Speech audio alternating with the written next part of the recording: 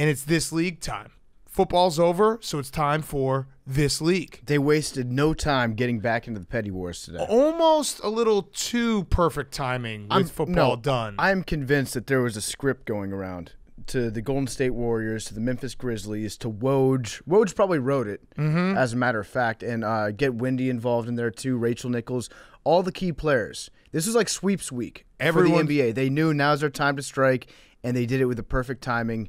Hats off to David Stern. And as all NBA beefs go, all roads lead back to Kevin Durant. So here's what's happened.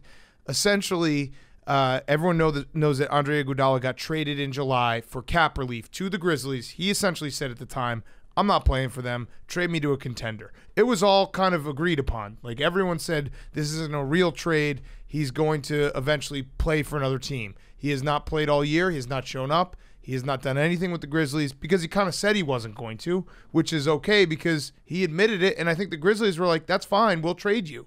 Last night, who was it? Dylan Brooks was asked about Andre Igoudala, and he essentially said, we can't wait till he gets traded so we can beat his ass and show him what this team's about. Because the Grizzlies are kind of a fun young team with Ja Morant. Then, of course, it went to Twitter. And he did say, though, his quote was like, it's not a distraction at all. I laugh at that type of stuff. He's not even there, right. Right, so it's like, it is this league where the words have definitely gotten misconstrued, but it's fully fledged now. This is the only league ever where somebody that hasn't been on the team all year can get into a fight with somebody about not being on that team. Right. When it was agreed upon that he would not be on that team later. Right. So Steph Curry then responded with a Instagram story with Andre Igoudala holding the Larry O'Brien trophy, being like, hey, look, he's got a ring. Why don't you shut up? And Ja Morant, which I love, future rookie of the year, responded with Kevin Durant, being like, hey, who won those rings? Kevin Durant. And that's where this league reaches its final destination. Kevin Durant being used to somehow cuck the Warriors' success is perfect this league. Yeah, he is the straw that stirs the drama in the NBA. Right. And it's great. Yeah, whenever you see him, like he was making like the shrugging sign, that was the perfect matchup to the emoji that was used. This is why I think that it was all written out, was because the emojis were locked and loaded to be matched up with the pictures. It was almost a little bit too perfect and too coincidental. They need to have something to talk about going into the All-Star break.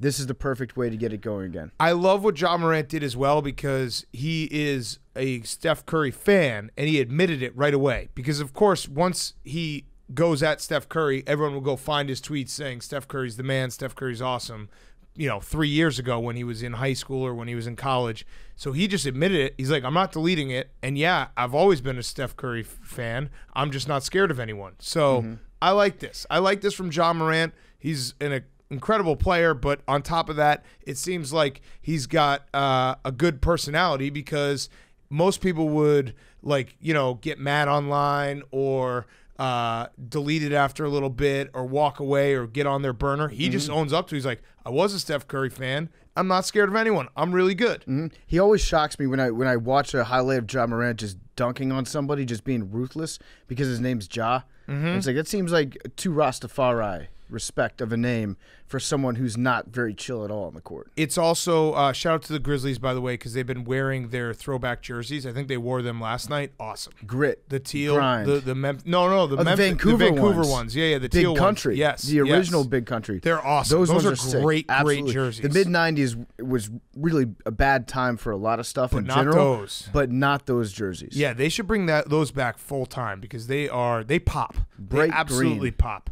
Okay. It turns the Mississippi River, the coast of the Mississippi River, into like a little bit of South Beach, having that teal and that pink and red on there. It's gorgeous. We also have this league because Ben Simmons called the Sixers soft. He said, we're soft. Jay Butt ate that ass last night, which was the easiest bet of all time when you watched the fact that I think Kylie Jenner, or is it Kendall? Kendall was in South Beach for the Super Bowl. All the Sixers were at the Super Bowl. Of course, they were going to get the shit kicked out of them against the Heat on Monday night.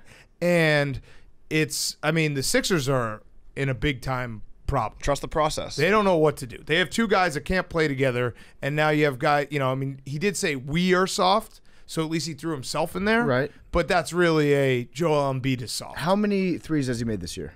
What are we up 2. to? Shit. Yeah. Okay, is that over under still at like 7.5? I'm not sure where it is. Because I really want to get in on that. Now, Stephen A. Smith was pissed off last night. I saw that. He was saying, what in the hell, capital Hell, is this? I've been watching the Sixers trailing the Heat by 35 damn points. What the hell they do? Whenever you get at least 2 hell and damns in a Stephen A. Smith tweet, you know he's pretty upset. Did they party with the Chiefs after the damn Super Bowl? Yep. Brett Brown running this Spurs system. Tim Duncan and Tony Parker ain't walking through that door. Damn. So that's 3 damns, 2 hells, which are all fine. That's just generic profanity. Ass, hell, damn. It's allowed all on out the on feed. his page. It's all out on the feed. No swearing on the feed, though, otherwise. But yeah, Stephen A. Smith is very, very upset with the current state of the Sixers right now. But I've had a long-standing theory that any team from a cold weather city or a city that's going through cold weather, whenever they go to Miami, bet against them. Yeah, of course. And I mean, it's doubly true when you can literally go on Instagram and see them at the game having a great time. The Sixers are horrendous on the road. Hank, where are you at with the Sixers? Because that was, for a while, it was like, hey, the Sixers and the Celtics are going to have a nice rivalry going forward. Oh, I'm sure it'll still bubble up in the playoffs. Yeah. I mean, that's Ben Simmons is saying that, but it's more of like a midseason, like we're soft. It's not Get it like the together, NBA. guys. It's like until the All-Star break, like they still have time to turn it around. It's a very weird team, though. Like I mean, the don't know Celtics what they smoked. They smoked the Sixers on Sunday. That was great.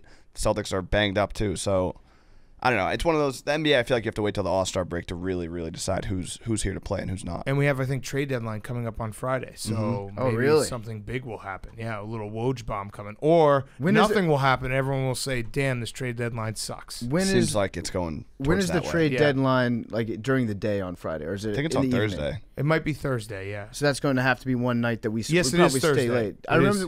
we got like blindsided by a couple trades a few years ago. That wasn't right? the trade deadline though. That was when Boogie got traded randomly after the All-Star game. So that That's was right. not anything that we could, expect. I think it's in the middle of the afternoon though on Thursday. Either way, this league is back.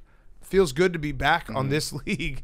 The NBA knows how to get people interested right as soon as football ends. So good job by them.